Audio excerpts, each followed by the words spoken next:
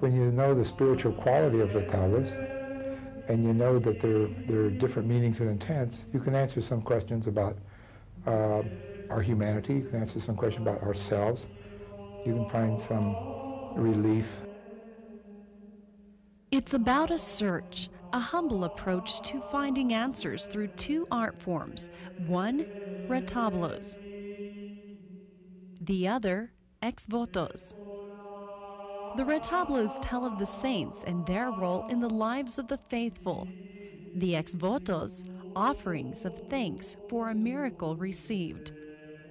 There is perhaps no bigger collection of retablos and ex votos than at this art gallery at New Mexico State University, a region where the tradition has been firmly embraced. The retablos is an incredible art form in the sense that it represents or expresses people's not only faith and belief, but above all their artistic and their search for art. With their haunting images and levels of artistry that range from crude to enlightened, the retablos and ex votos seem to speak to those who see them. Oh, this is humanness coming into our lives from the spiritual, and it brings us closer to the light or God or whatever interpretation we have of it. What stories lie hidden behind these religious paintings? What did they mean for the people who owned and prayed to them? And what role do they play in our world today? These are the questions that surround El Favor de los Santos.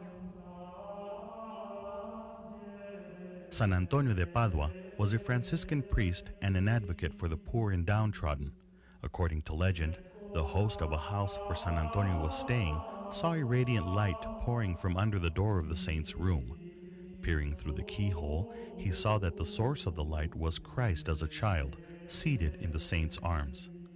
San Antonio de Padua is the patron saint of travelers, sailors, and the poor.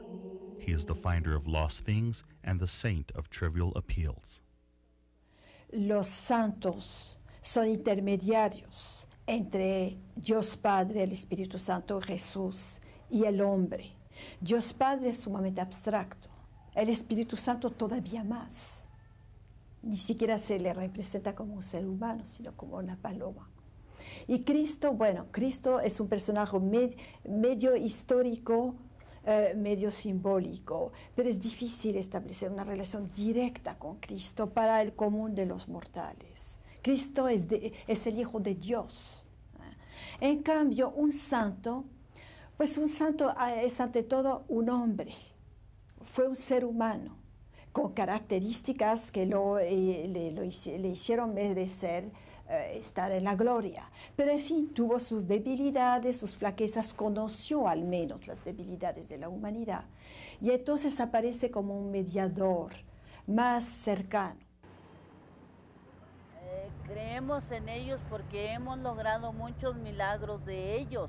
Y de allí nos nace, a cambio de sus milagros, hacer su retablo y venírselo a traer, porque nos hizo la maravilla es que ellos son los abogados de nosotros, ellos que están cerquitas del Señor, ellos abogan por nosotros, le piden que les conceda hacernos el milagro, y si el Señor se los concede, ellos no lo hacen. San Ramón Nonato lived during the 13th century. His name means not born, as his mother died while giving birth. As a member of the Mercedarian order, he gave himself in exchange for Christian hostages held by Muslims in Algiers. In order to keep him from converting other prisoners, the governor had his lips pierced and locked them shut. San Ramón Nonato is the patron saint of secret-keeping, midwives, childbirth, and pregnant women, and of the falsely accused.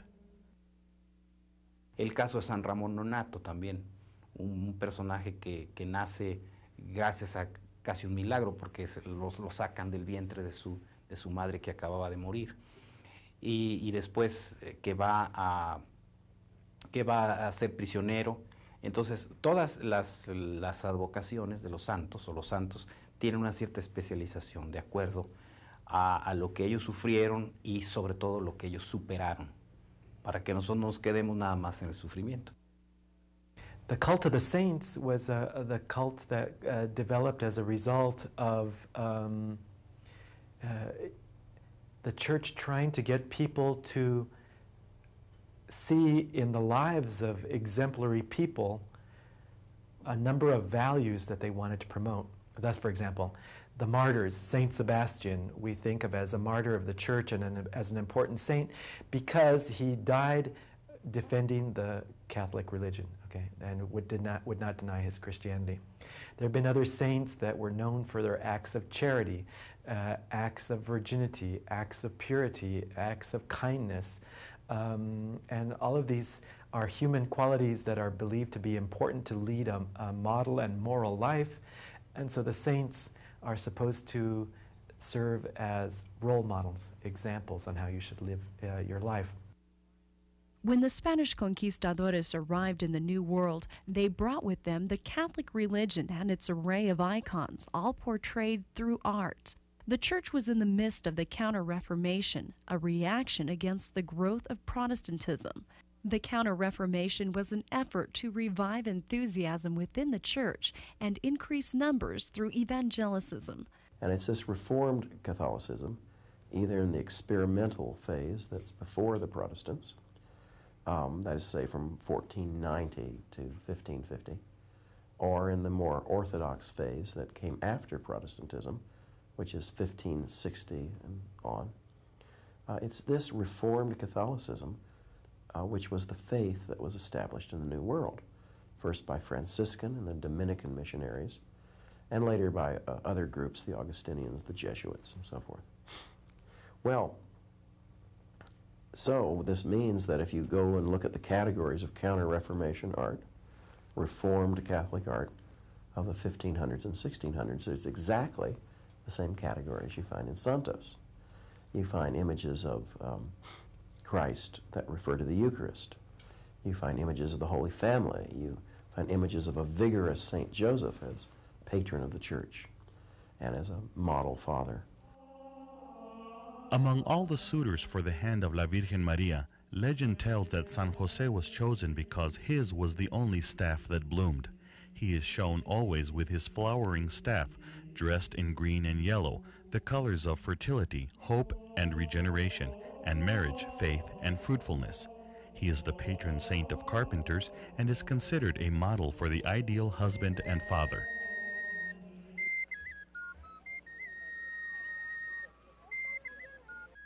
The Aztec culture encountered by the conquistadores already had an established and ancient religion, and the idea of being guided in their worship by a set of symbols was not unfamiliar. The religious influence of the conquistadores led to a process known as syncretism, where an established religion is replaced with a new one, and yet still maintains some aspects of the old. Everybody had a home altar with different images of different saints for specific functions. And when the Catholic Church came into the New World in the midst of the Counter-Reformation, that was the time when evangelization became a stronghold of the Catholic Church, and art was used as a propaganda for the Catholic Church. They absorbed that already existing faith of the people. I think that pre-Columbian religions were very visual, that you had cult images, some of them rather horrible, of these fantastic gods that they had. And it was just trading one set of gods for another from an artistic point of view. However, that changed a lot of things. It changed the way these images were presented, and a European formula replaced the pre-Columbian or pre-Hispanic indigenous formulas, not simply in terms of the thing portrayed, but in the way it was portrayed. Sometimes the religious orders have been very accommodating, saying that they will simply try to bring these customs, these behaviors, these religious activities into the orbit of the Catholic Church, and as I said, baptize the pagan saints. or baptized the pagan shrines by building a church around it, and thus conjoining the Catholic meanings with the much more ancient indigenous meanings. But then at other times they've tried to destroy it. They've pursued and killed and persecuted individuals that were worshiping at these shrines, filled them in with sand, destroyed them, kept soldiers there to make sure that people didn't worship there.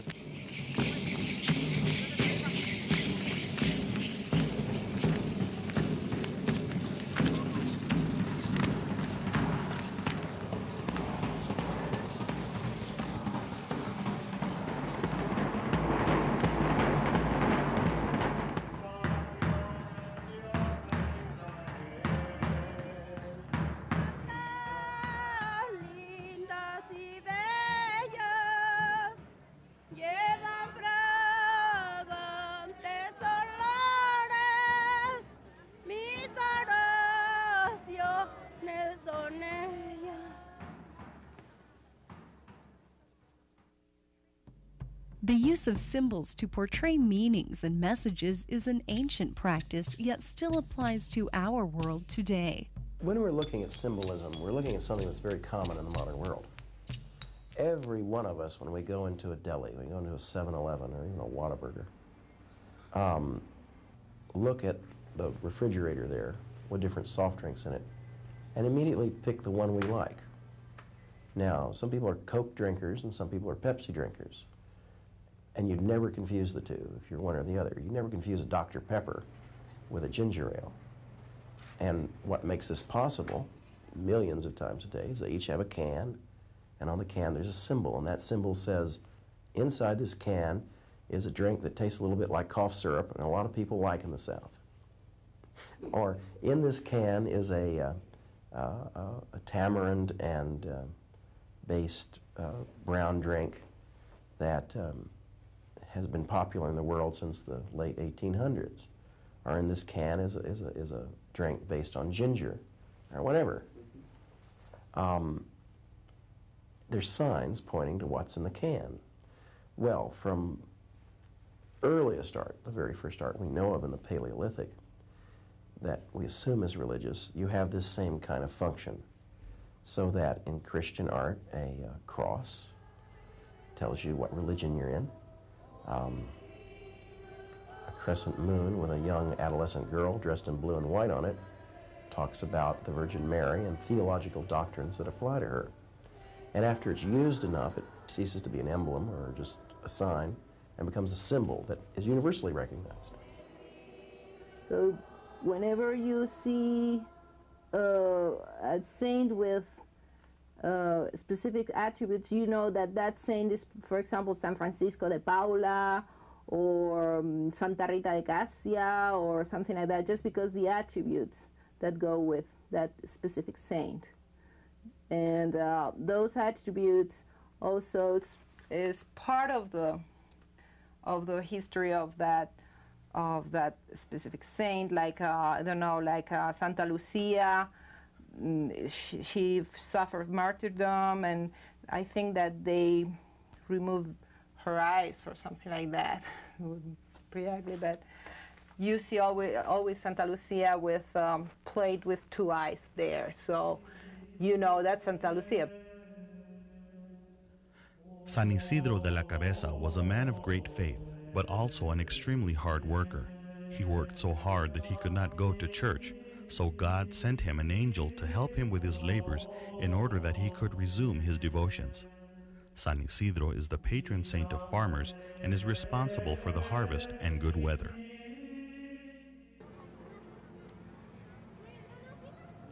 As the worship of saints and other Catholic icons grew in the New World, so did the different methods of worship.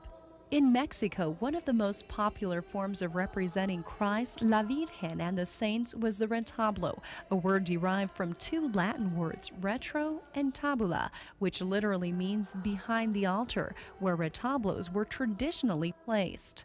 With the Industrial Revolution, retablos began to be painted on tin, making them more durable and more available to the working class.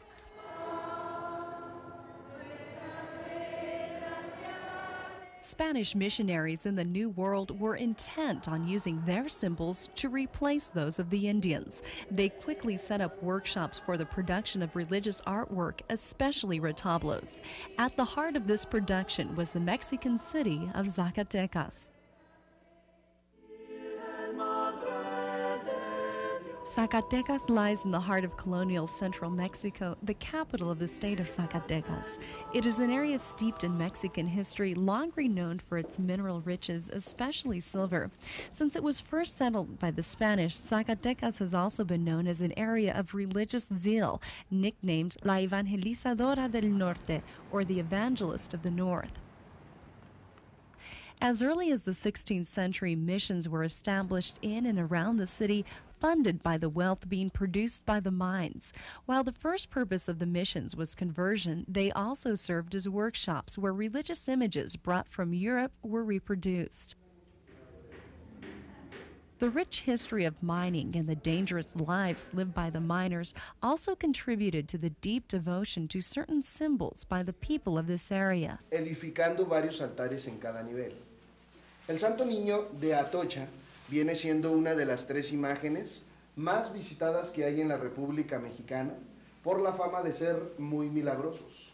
Altars dedicated to icons such as the Santo Niño de Atocha were built deep within the mines with the hope that they would watch over the miners in their treacherous work. Miracles that have occurred in mines are portrayed in ex votos. En el mineral del Santo Niño, el día 14 de septiembre de 1944, después de haber entrado a la mina.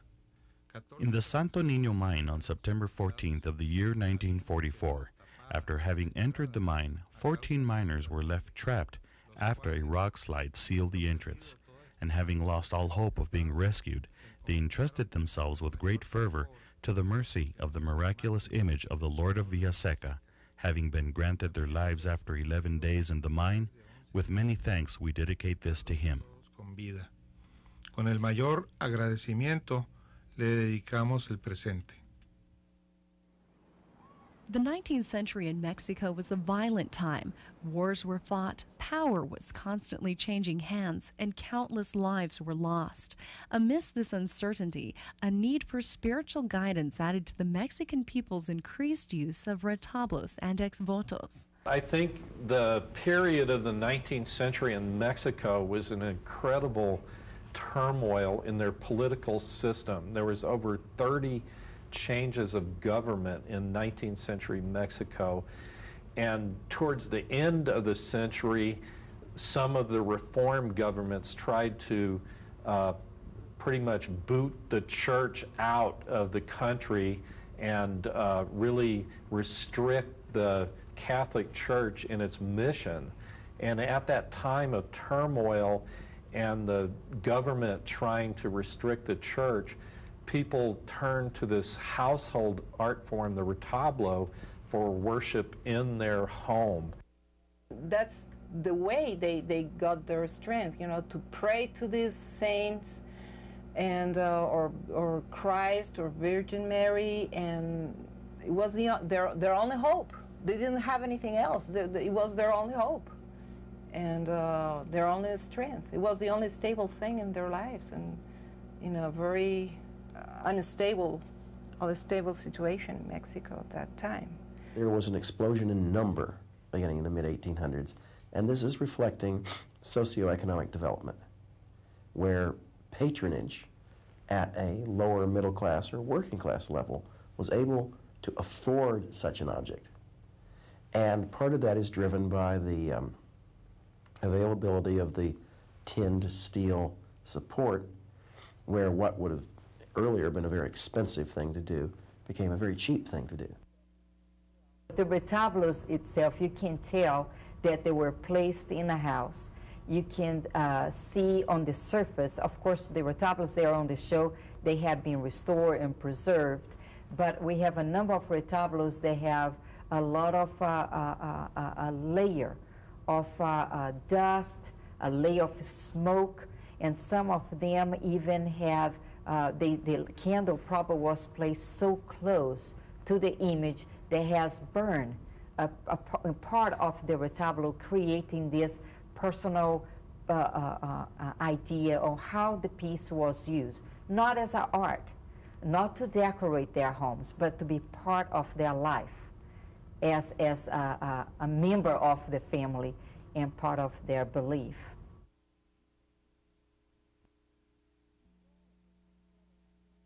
The role of the santero, or maker of saints, was also very important within the church and community. Entonces mi abuelo me decía, para este miércoles de ceniza tenemos que tener, vamos a decir, un San José listo para la parroquia.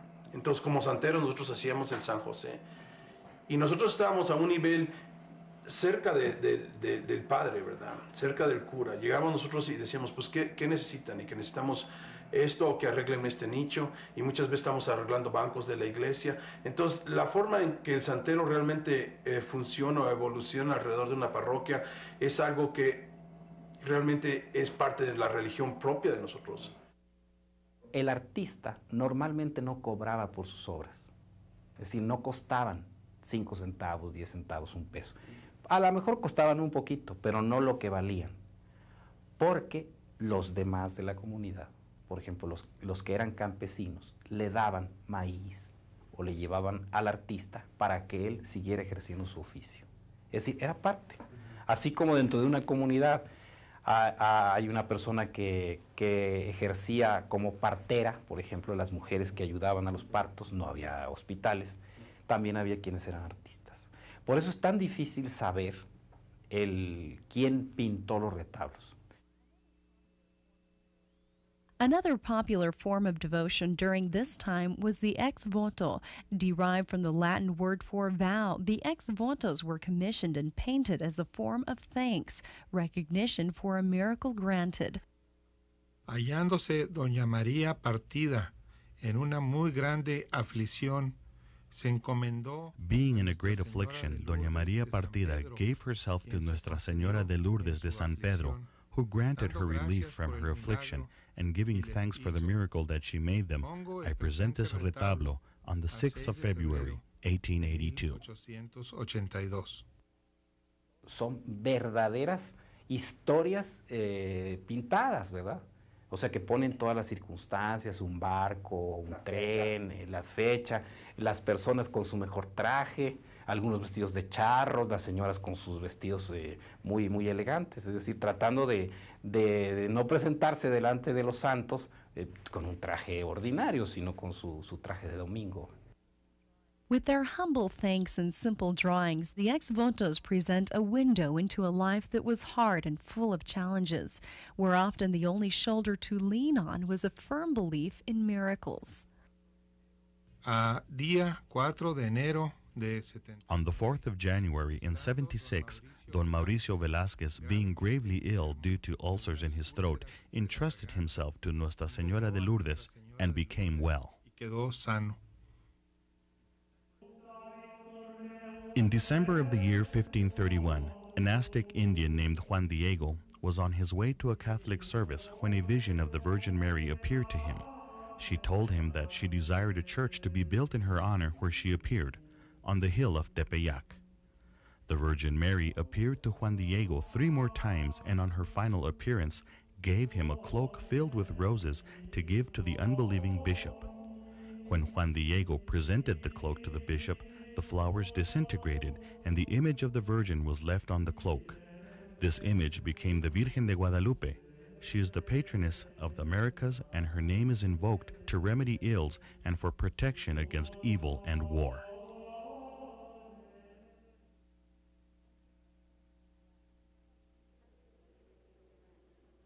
As the centuries progressed, cults began to develop around certain icons particular to Latin America. La Virgen de Guadalupe is one of the most recognized and venerated symbols in Mexico and Latin America. People feel a close connection to her as the protector of their country and a powerful icon that belongs solely to them. El ser mexicano es algo esencial. Ser guadalupano es algo esencial. Esencial quiere decir que cosa linda, cosa muy grande y muy poderosa. Por eso nosotros hemos guadalupanos, mexicanos, consentidos de la Virgen. Y ese orgullo tenemos, que estamos aquí, tenemos con nosotros a nuestra Madre de Guadalupe, que es la Madre del mismo Jesús. Porque la Virgen María, bueno, fue virgen y madre, lo cual la pone bastante fuera de la norma, pero al mismo tiempo fue una mujer sencilla, una mujer con un marido, con un hijo, que aceptó la muerte de su hijo, que conoció el dolor y es sentida, es percibida por la mayoría de los católicos como también un ser más cercano. Images of La Virgen de Guadalupe can be found throughout Mexico, but nowhere more clearly than at La Basílica de Guadalupe in Mexico City. It is here that La Virgen appeared to Juan Diego, and where the original image presented to him is kept. Millions of pilgrims flock here each year, seeking the guidance of La Virgen de Guadalupe. Tienen esperanzas, deseos de que sus necesidades se cumplan, se logren, y viniendo a estos lugares, la creencia, la religión con tanta fe hace que se cumplan sus deseos. The idea of syncretism, or the combination of two religions, can also be found in the appearance of La Virgen de Guadalupe. It was a shrine at which people used to pray and offer devotions to Tonantzin, that was an Aztec goddess, particularly of an earth goddess of fertility. And so the fact that you build a cathedral right where you used to worship a native female goddess, brings together the idea of the old Tonantzin with the idea of the Virgin of Guadalupe, and there's no coincidence that who does the Virgin appear to? Juan Diego, an Indian. She appears as a swarthy virgin, that looked almost like Tonantzin. So the idea is that, it combines both. So when a pilgrim goes to the shrine of a Virgin of Guadalupe, there are probably ancient meanings that are still remembered by people, that are activated and mobilized by a trip there, but also then constrained, defined, circumscribed by the Catholic Church. Y a la Madre de Guadalupe ya no me acuerdo cuánto le pido, porque yo en diciembre le rezamos muchos rosarios y le cantamos muy lindo. Si yo les platicara todas las oraciones que sabemos de la Virgen de Guadalupe, con cuánta dulzura hablaste, oh Madre mía, Juan Diego. Fueron tus palabras la garantía de que eres madre del verdadero Dios y madre también de los mexicanos. Así se lo dijiste al felicísimo Juan Diego, que tuvo la dicha de escuchar tu conversación. Gracias te doy con toda mi alma, porque siendo madre de Dios omnipotente, quisiste ser por adopción en el Calvario madre de todos los cristianos, madre especial de los nacidos acá. Somos tus hijos aquí, ingratos y pecadores, pero te reconocemos. Bendecimos tu santo nombre y te amamos con todo el corazón. During the Moorish occupation of Spain, only children were allowed to visit the Christian prisoners. One day in the town of Atocha, a child appeared dressed as a pilgrim, carrying a staff, a basket, and a gourd of water. The prisoners were fed, but miraculously the basket and the gourd remained full. The Santo Niño de Atocha, a representation of Christ as a child, is the patron saint of prisoners and protector of travelers and people in danger. The Santo Niño de Atocha has also become a popular symbol in the New World, with many shrines and sanctuaries dedicated to his name. The largest shrine in Mexico dedicated to the Santo Niño can be found in Plateros in the state of Zacatecas. The walls of the sanctuary are lined with ex-votos offering thanks to the Santo Niño. Decir que cada uno de estos retablos es el testimonio de un milagro realizado, ¿no? De un milagro contestado. Entonces eso es muy bonito, ¿no? Venir a ver todo esto. Desde cualquier punto de vista, ¿no? Si uno los ve como una persona creyente, tienen un significado, ¿no? Si tú los ves como, si eres un poco sociólogo, historiador o lo que sea, para todos tienen una lectura, ¿no? Eso es lo importante de todos estos testimonios, ¿no? Perhaps because he represents protection for those in danger, or because as a child he is less imposing.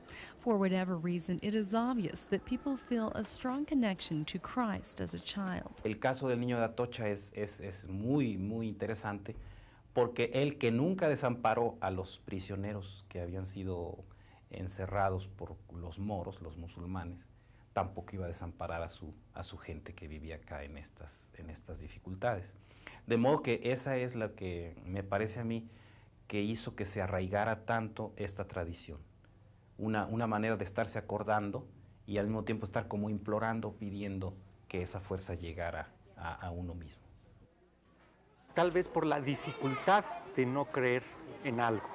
Quizá esa sería la pregunta fundamental en un siglo como el siglo XX, cuando una serie de comunidades occidentales u occidentalizadas empiezan a asumir descreencias y falta de fe. Eso finalmente deja muy expuesta a las comunidades en su correlación entre ellos mismos. No va a llevar un recuerdito, mire, venga para que vean los recuerditos, se los vamos a grabar. As newer printing methods were developed at the beginning of the 20th century, the use of tin for religious paintings began to die out. Now these same images could be printed in mass quantities at a fraction of the cost, and the time-consuming art of hand-painted retablos and ex-votos began to fade. Santa Librata was the daughter of a Scandinavian prince. She was of such faith that when her father tried to force her into an arranged marriage, she prayed that she could grow a beard in order to escape this fate. When she was actually able to grow one, her father ordered that she be crucified. Santa Librata is one of the 14 holy helpers. She protects against headaches and is the patroness of laundresses.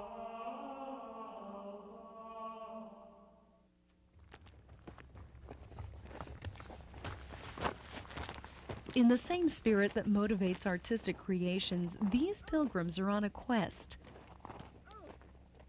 In the city of Las Cruces in southern New Mexico, the Tortugas Indian tribe has been making yearly pilgrimages to the top of Tortugas Mountain for nearly a century, a sign that although new technologies may change the form in which icons are portrayed, their traditions today remain strong, deeply rooted in the faith of the people. The Pueblo people in this valley, all up and down the Rio Grande Valley, as far north as Taos and further south than Tortugas, have always had as a tradition to travel to a mountain, to travel to the mountains to pray.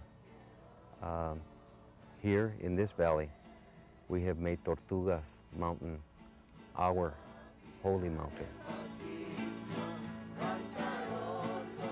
Every year from December 10th through the 12th, members of the tribe living in and around Las Cruces and from across the United States gather for the fiesta of Our Lady of Guadalupe. When the pueblos were Christianized by the Franciscanos, we converted to Jesus Christ.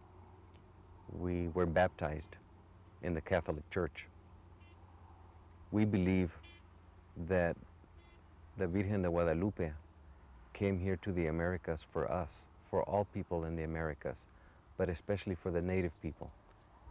She's ours, she's special. She is our connection to the Catholic Church, to Jesus Christ, to God.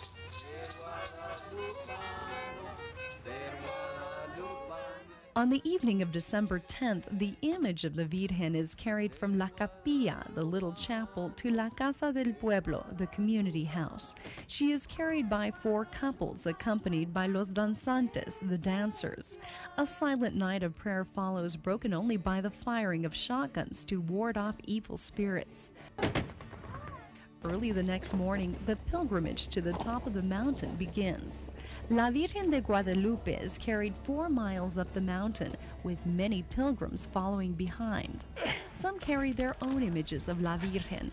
Some have shed their shoes, all quietly contemplating their devotion to the Guadalupana. There are as many reasons for making the pilgrimage as there are people. Some people come in thanksgiving. Many people make a promesa, a promise, to come once. I have known of people who made a promesa to come for life and keep it. I know of people who have come for 40 or 50 years until the day they die.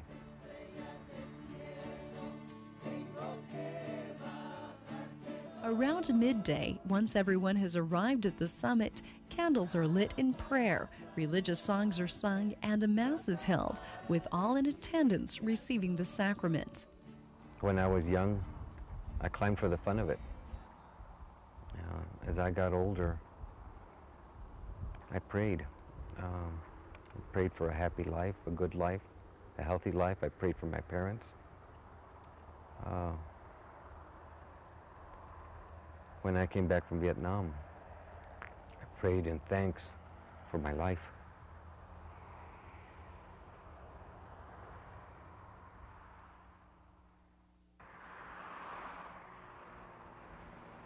I would walk every year with my brothers and sisters, would make a promise for my dad when he was ill. We'd always walk, that he'd be better. 300 miles further up the Rio Grande, a different sort of pilgrimage takes place each year on Easter weekend. I ask for blessings for the whole entire family, that we can all continue to be the united family that we are, and that I ask for blessings for my mother, that during her sickness that she can be as healthy and comfortable as she possibly can, because she's very sick right now. These pilgrims are making their way to El Santuario de Chimayo in this northern New Mexico village. They come in search of help, prosperity, healing, guidance. Everyone has their own reason for making the journey, some from as far away as Albuquerque, nearly 85 miles to the south. One thing about this, you got a lot of time to think. You don't I got my music and stuff, but you think about a lot of things, and so many miles down the road, you're like, nothing else matters. You're just fortunate to be alive and able to be healthy enough to walk. It is the legend of the Santuario that draws the thousands of pilgrims who make their way here each year. It tells of Bernardo Abeita, whose family originally owned the land on which the Santuario is built, who one night near the end of the 19th century saw a light coming from the ground. He started to dig and found that the source of the light was a crucifix. He recognized this to be a miracle, and since there was no parish in Chimayo at the time, Bernardo and other members of the community took the miraculous crucifix up the road to the town of Santa Cruz. The next day, the crucifix was gone and was rediscovered once again in Chimayo. It was returned to Santa Cruz and again was found the next day in Chimayo. This happened 3 times before it was decided that the cross must remain in Chimayo, and the Santuario was built on the site. Today, Chimayo is the most visited religious sanctuary in North America. Perhaps coincidentally, perhaps not, this site was a place of worship for native peoples long before the arrival of the Spaniards. Pilgrims take with them sand from within the Santuario, which is believed to have healing powers. Crutches and testimonies to miracles received line the walls of the sanctuary, and crucifixes made from sticks are placed along a fence outside. Y como conseguían muchas de las cosas que pedían, pues hay este espíritu de fe en Dios y los santos. Del Padre, del Hijo y del Espíritu. Much of what the Santuario de Chimayo is today is owed to this man, Father Roca, who came to Chimayo from Spain in the 1950s. He was responsible for establishing a parish in this area, creating and uniting the several missions throughout the small villages of this area of northern New Mexico.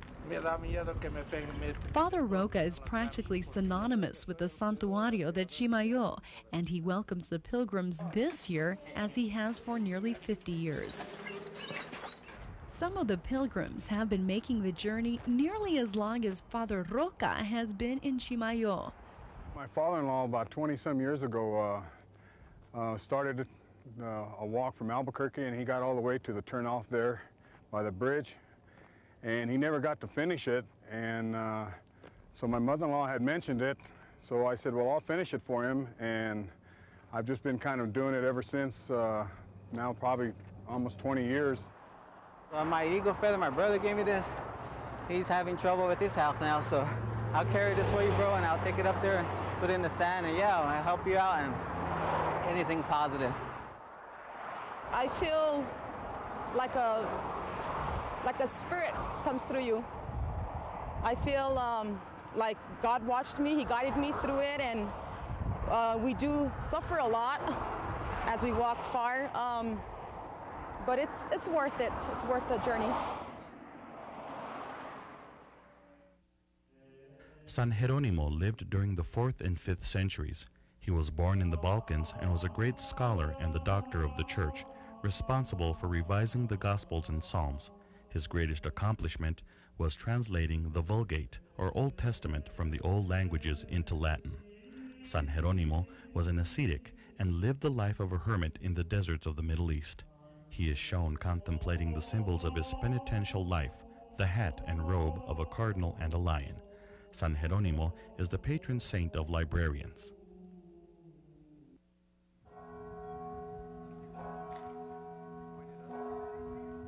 In the town of Guanajuato, Mexico, Leonardo Diego Rivera, a relative of the famous Mexican painter Diego Rivera, continues the tradition of painting ex votos and retablos on tin. El señor Pablo Rocha Chia da gracias al Santísimo Señor de Villaseca por curarlo de una caída fuerte que sufrió trabajando en la presa del Encino, cerquitas al mineral de Santana, Guanajuato. Es uno de los acontecimientos de mineros. Rivera has been painting ex votos and retablos for over 40 years. It is an art he refers to as the art of the poor. Quizá tengan más necesidad de Dios por su pobreza, que se invocan así, porque la persona que ya pues se siente económicamente ya controlado y todas las cosas, como que no se acuerdan mucho de Dios. The artwork in Rivera's ex votos remains simple, as they have been painted for centuries. Las pinturas son rústicas, no es así una forma muy dedicada así muy complementada, ¿no? Porque se perdería entonces la esencia de lo que es el origen del retablo, del voto. Debe ser sea rústico, espontáneo, del sentimiento de la persona que le pasó ese detalle. With his dedication to his work, Rivera carries on a tradition that might otherwise be lost. San Benito de Palermo was the son of Christianized African slaves in Sicily and lived during the 16th century. He was given his freedom at 18, and shortly thereafter he joined a Franciscan monastery. His extreme piety earned him the nickname the Holy Black. San Benito is seen always with the lily, the crucifix, the scourge, and the flaming heart to show his purity, piety, and religious fervor. He was the patron saint of black slaves in Latin America, and today is the patron saint of black North Americans.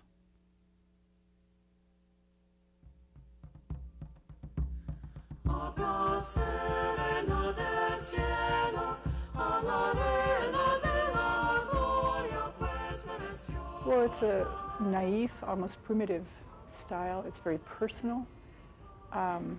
It's interesting the way the time and space and the images are secondary to the purpose of the image, especially in the ex votos, how the artist would have a particular event that they were recording, and the way they would place the images on the tin plate or on the paper. There wasn't a lot of attention paid to balance and symmetry and the things that you sort of think of as artistic, but it's very personal. So I appreciate that more.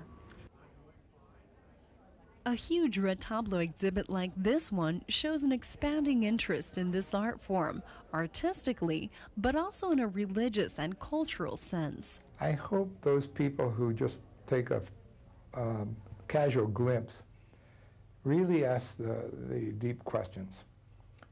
Why are these art forms there? How did they get there? And what have they meant for our communities over the years? You ask those questions, you're going to find a lot of history, a lot of story. We decided to do a very broad contextual exhibition going from the Aztecs all the way to 20th century, and how these 19th century pieces fit in within the pre-Columbian, the academic Baroque pieces from Mexico, and the 20th century altar that is also in the exhibition. Hundreds of hours of work went into preparing the show, including the painstaking process of restoring the retablos, many of which have seen extensive use. I think this whole project is really important. First of all, because it's gonna make a precedent of it's going to be the first time that someone is going to make this kind of conservation. There is no literature about conservation in paintings on tin, oil paintings on tin. There's no literature about that. And no huge investigation or research about how to conserve this type of tins. And that was one of the challenges for all of us, because there is nothing reading, there is no research about it, and we had to make all kinds of tests until we end up with the best conservation treatment. So that's really important, because I think that we are the first ones that we are doing something like this. Along with a growing interest in the artistic and cultural aspects of retablos has come a commercial interest, a fact that has some people worried. Ya casi está perdida. Ya casi está perdida, sobre todo porque se les ha puesto precio. Y yo distingo entre precio y valor. Es decir, no todo lo que vale cuesta. Y modernamente creemos que lo que cuesta vale, ¿no? No siempre lo que cuesta vale. Un amanecer aquí en el Nuevo México no cuesta nada y vale mucho. Entonces, creo que actualmente la comercialización ha causado que ya se pierda bastante una tradición que básicamente era gratuita. Entonces ahora ya se valora el artista, se compra a un precio que según la Galería de Santa Fe o la Galería de Nueva York. Y hay gente que viene aquí y dice que se ha comprado una casa fabulosa en Santa Fe, necesito uno de estos. Y se van con la cara caída a veces porque le digo, no lo puedo hacer, ¿verdad? Y no se puede hacer porque sencillamente sabes que está yendo a un lugar en donde lo van a explotar. Entonces no hay explotación en este tipo de arte. Este no es un tipo de arte, ese es un tipo, vamos a decir, de sentido religioso. Y hay gente que tiene la tendencia de que si se está vendiendo tienen que vender más o tienen que hacer otro. Es precisamente porque yo hago la cuestión religiosa en un porcentaje bajo. Y si a más gente quiere el arte que yo hago contemporáneo, hago abstracto, hago southwestern, que le llaman, y hago cosas que la gente realmente no puede ni entender que hice, ¿verdad? Y luego, pero no voy a poner una cosa comercial mis santos. Ya no hay esta particularización, esta individualización del lugar, de la fecha, del acontecimiento preciso, del nombre del beneficiado. Es algo absolutamente abstracto. Entonces, me parece que si se vuelve tan abstracto y anónimo el retablo, ya pierde la función que yo señalaba, ¿no? De integración de la experiencia personal dentro de la gran esfera religiosa que va desde el nacimiento de Cristo hasta el año del jubileo, y esta dimensión, este espesor terrenal y sobrenatural. Estos pedacitos, estos cuadritos, rectángulos de mármol ya no dicen nada a nadie. Porque en el momento en que tú lo quitas de aquí, descontextualizas todo el mensaje, ¿no? Esto es para venir a leerlo y ver qué es lo que es un producto de la fe, ¿no? Y cuando ya está en una exhibición ya es otra cosa, ¿no? Pues yo creo que es mejor verlos aquí, ¿no? Es mejor verlos aquí. Dicen más y incluso cada uno tiene una historia y yo, por ejemplo, me gusta leer e imaginarme todo el contexto en el cual fue escrito, ¿no? Y pintado. Whether or not meaning is being lost through commercialization, there is no doubt that faith in the saints remains strong. For example, Our Lady of Light. She became now in modern times the patron saint of the electricians, which they didn't have in the 19th century, so early 19th century. So in the 20th century, they accommodate and they modify Our Lady of Light, so electricity. So she is going to be the patron saint of the electricians. So there is this accommodation and change and modifications.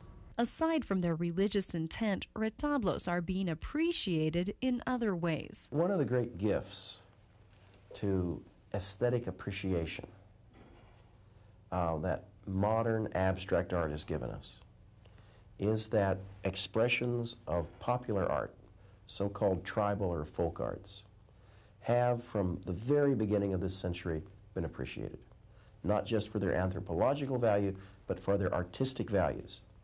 And modern art posits that academic training is not essential to artistic achievement. And I think it's something that everyone accepts, so that an untrained artist in Zacatecas, north central Mexico, or more likely in a small city outside of Zacatecas, could, with only the humblest of artistic training, only the rudest of techniques, express him or herself and express the values that the image wanted to express magnificently, but within the rubric of what we call folk art. You know, I think there's a definite need for spiritual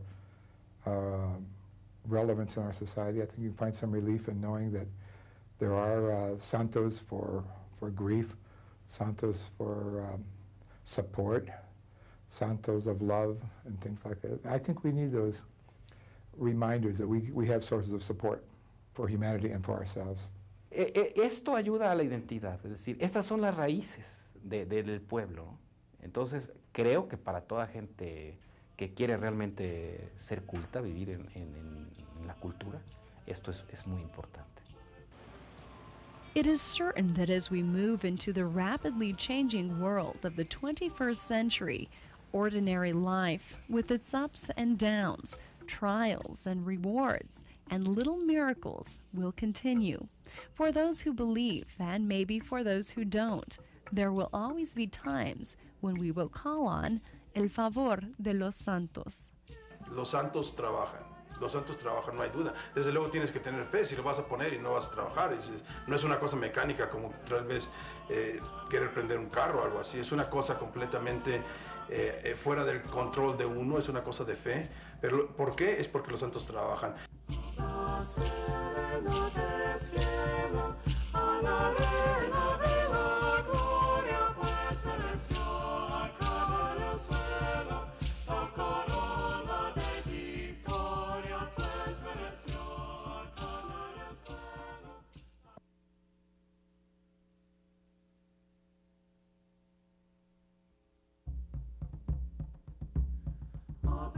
Sereno del cielo, a la